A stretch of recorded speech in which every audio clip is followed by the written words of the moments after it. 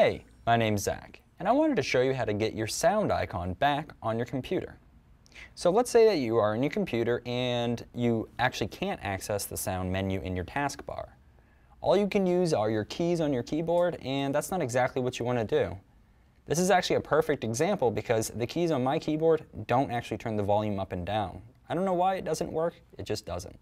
So I actually need that volume rocker. So I'll show you how to get it back now.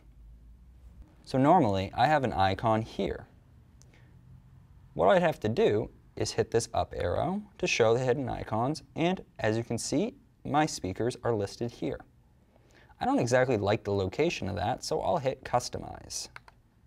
Once I hit customize, I can scroll down and look for volume. Somehow, hide icon and notifications got turned on. So I'm going to turn that off and simply just select Show Icon and Notifications and hit OK. As you can see, my volume has reappeared and I can do whatever I like with it now. My name's Zach. I hope this helps. Thanks for watching.